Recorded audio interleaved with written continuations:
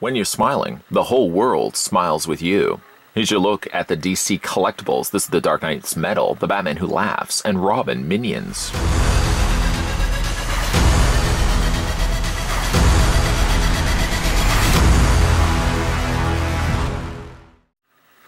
Completing DC Collectibles' Dark Knight's Metal statue line comes the final epic piece, the Batman Who Laughs and Robin Minions statue. Standing tall and imposing, surrounded by his 3 Robin minions in chains, the Batman Who Laughs is here to haunt your nightmares. Whether on its own or with the other Dark Knight's Metal statues, this piece definitely represents the comic in the most iconic way possible, while paying homage to Greg Capullo's design of the character.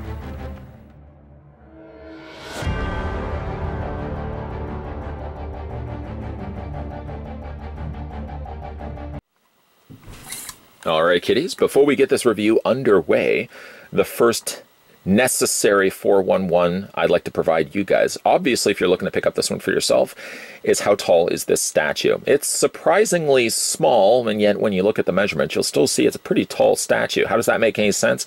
By comparison, I suppose, to the other statues that we usually get from DC Collectibles, this one seems a little on the smaller side, but again, when you kind of look at how tall it is, the tallest point being Batman, it still translates to an 8.6-inch tall statue. So that's still tall. I think it's just because it feels smaller when you look at the fact he's got the Robins all with him. I would have imagined this to be a taller statue. And the box certainly is smaller too. Nonetheless, though, 8.6 if you're looking to pick up this one for yourself. If you're looking to pick it up for yourself and want to know that in centimeters, more than happy to oblige. You're looking at the Batman Who Laughs, Dark Knight's Metal. That's a bit of a tongue twister statue. For picking up for yourself in centimeters, you'd be looking at a figure statue standing at almost 22 centimeters in height, 21.9 to be exact. Yes, the statue does feel a bit small when you're looking at it. I mean, there's a lot of stuff going on for it, which would probably justify why the price point on the statue is a lot higher than most statues this height. This one here in Canada was a little over $200. But for that, for $200, you're essentially getting, of course, the Batman Who Laughs, and you're getting his 3 Jokerized Robin minions all around him. You're also getting a pretty interesting looking base. I'm going to do my best to pick that up and be very careful with the statue. I don't really feel like all the characters are connected in place as best they should. But the base itself, if I can slightly tip it up here, you're treated to a black hexagonal base with sort of a cult-like symbol along the top here, and probably rather familiar looking logos of some of your characters you probably have noticed before, like Aquaman and Batman and all that. You can see them sort of Batmanized. That's not quite the word, but you can kind of see, like, even like Aquaman has the Bat logo, you know, for example. Cyborg has a Batman style logo to it. It's really interesting the way that they've done that. The base itself is really quite thin. I mean, taking up very little of a thick footprint. I mean, I guess for what it is and the sizing it needs to be, you don't really have to ask for too much of a base, but this one is one of the thinner ones of the statues we've looked at on this channel. An interesting touch that I quite like is the Robin that's in the foreground, the closest one to us. Yeah, that one right there. You can see how he's been clawing his way into the front of the base. And it's interesting the fact that that ties into the base itself. It's not just something that's standing on its own. And of course you got the characters on top of that. He's bringing the base into that also as well. And I think that's a really neat looking touch. You'll excuse me if I don't really tip this upside down, just for risk that it's going to tip and knock some of the characters over. But underneath that, you would be treated to the whatever sequenced number. This one happens, I think, 168 out of the very limited release of 5,000 copies worldwide. You also are treated to some felt feet, rubberized feet on either of the corners. There's 4 actually in total, to prevent any scratching on any surfaces that you decide to display the statue on. Yeah, so as I was saying, there is some assembly, of course, that's required for this. You're going to have to put the 3 Robins on their respected base, and of course you're going to have to put the Batman Who Laughs. We'll look at all of these individually. The assembly, though, of when you're putting them in, you sort of have to do 2 things. The first thing is obviously putting the characters on their bases, and they work on very, very thin pegs. I don't even want to really risk pulling them up, but the pegs are very, very thin. You can probably even see one right there. And you're also dealing with very small holes. So right off the bat, right out the gate, you're having to finagle very small pegs into very small holes. And each one of the characters, I mean, they don't feel like they're thick. You know, there's a lot of little thin elements to it. So things you really want to be careful of. The other thing you want to also be contending with is the fact that he also does come included with a real working chain. The chain attaches itself to like a collar, like a dog walking, essentially. He's walking his robins. And it attaches right here as one of those little pinch clamps. You pinch the side, you remember those? And they open up. It's a little clasp closure that has to loop onto the looplet there of the leash. That's the word I was looking for, the little leash here. But then each one of them also have to attach to the robins, as each one of the robins have also their own looplets. There's one right there. Again, you'll have to pinch this and put this in place. There's one on this one, and then of course there's one on this one right here. I found, and take this only with take it with a grain of salt. Essentially, what I did was I put the Batman Who Laughs down first, then I attached the chain to his leash handle. Then I attached it to each one of the robins before I put the robin down, just because it was really difficult to kind of get underneath that and attach the closure in place. This one being one of the more difficult ones to do. But if I had the robins off first, it allowed me to kind of get that quite easily attached to the looplet. There it is again right there. And then once that was done, I simply just attached each one of the robins in place until eventually all three of them were on the base. First part of this statue we'll have a look at, though, is the quite ugly mug of the Batman Who Laughs. Sporting in his hand is, of course, his ball mace. You can actually remove it, as they do give you an alternate option. We'll bring that in right now. In favor of the mace, if you'd rather a firearm instead, he comes included with a Zenith Z5K, a semi-automatic pistol. As you can see, it's attached, well, you will see, it's attached by a peg. So we can go ahead and just remove the hand, just like that. No magnets here, unfortunately, they're all pegs. And you just take the replacement and you pop that in place.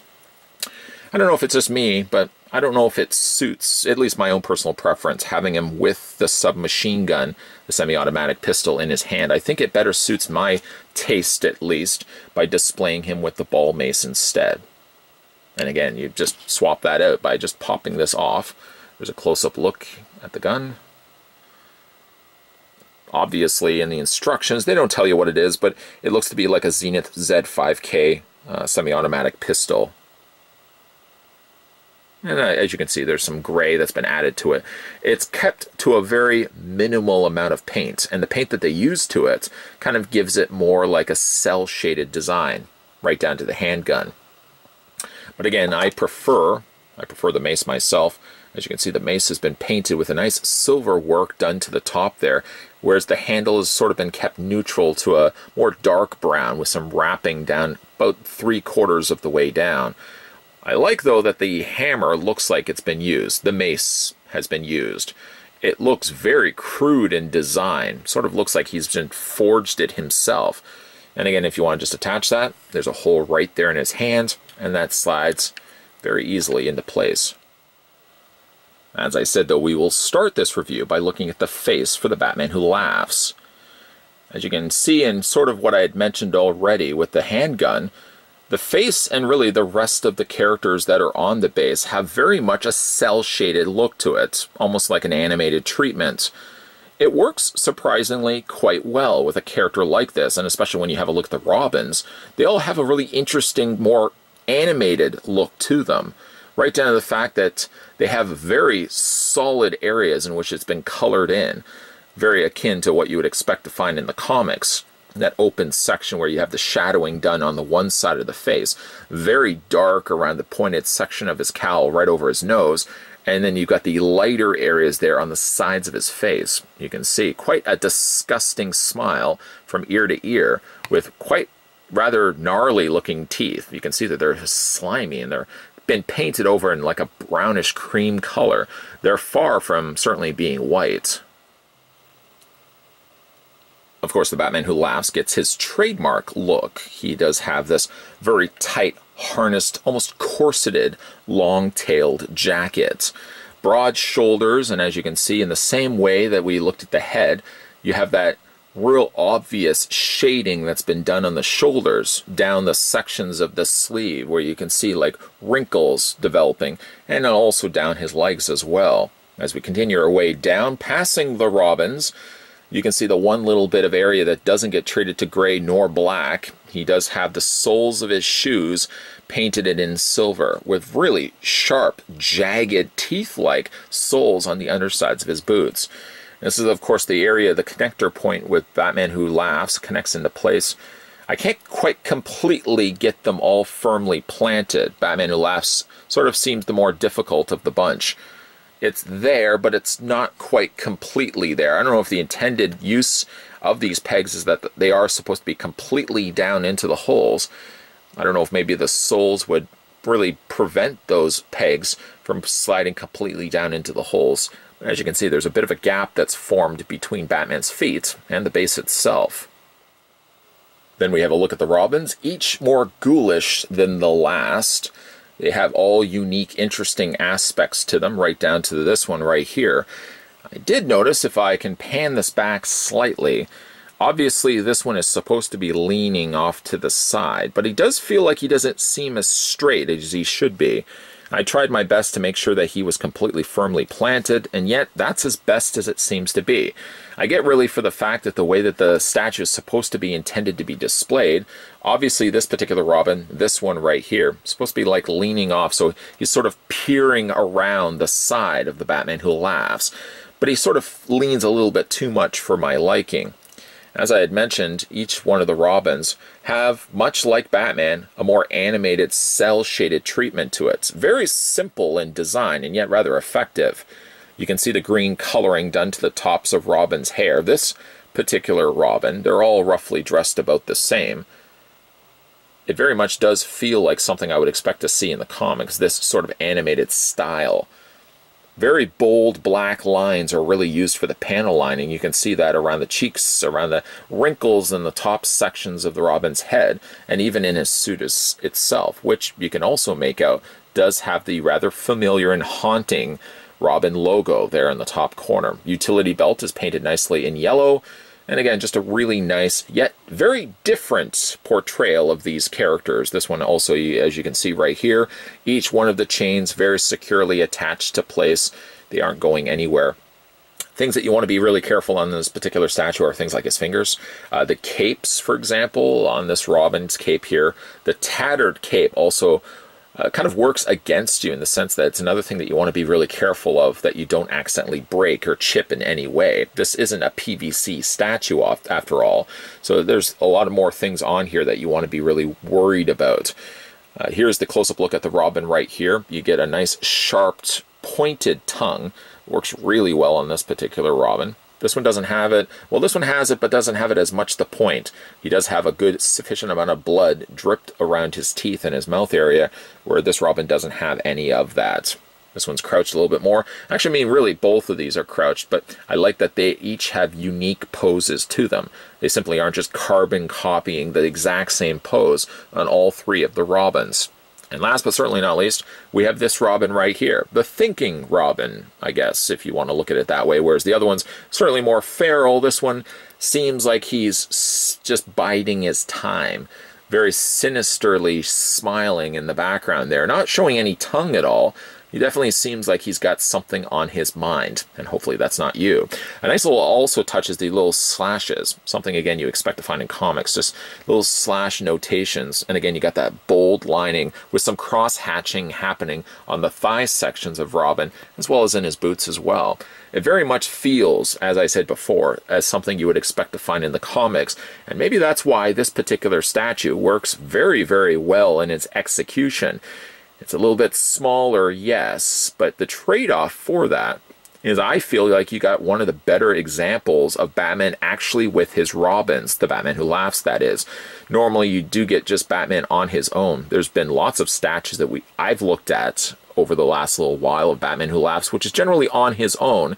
This is a nice treat for fans of the character to get a more affordable, by comparison to some of those $1,000 statues on the market. This one you get as much bang for your buck because you actually get yourself a Batman Who Laughs, and then of course you get your 3 respected Robins, all sort of hovering around him.